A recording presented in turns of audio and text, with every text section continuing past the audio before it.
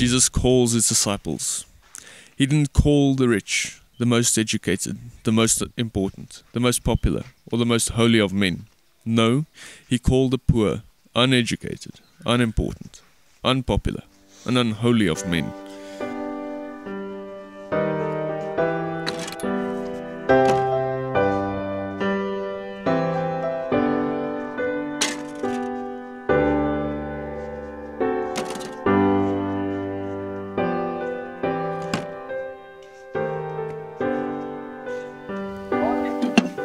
Hi my friend, how you doing? I'm fine, thanks, and you? Cool man, I see you busy working here and it seems like you've got lots to do, but you seem so tired.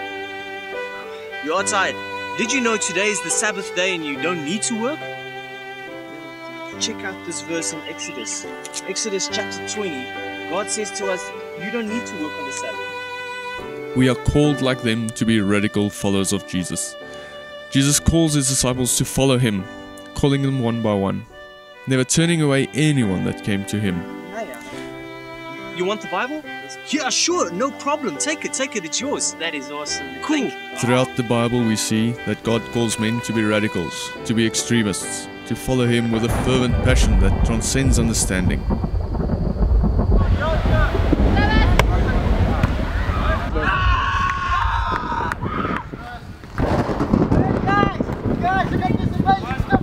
He calls men and women to stand up for what's right, to stand alone, to stand on the promise that he will be with them. You guys aren't allowed to play on the Sabbath. He calls us to witness when others become quiet. He calls you to stand for what is right, to speak out when others are still.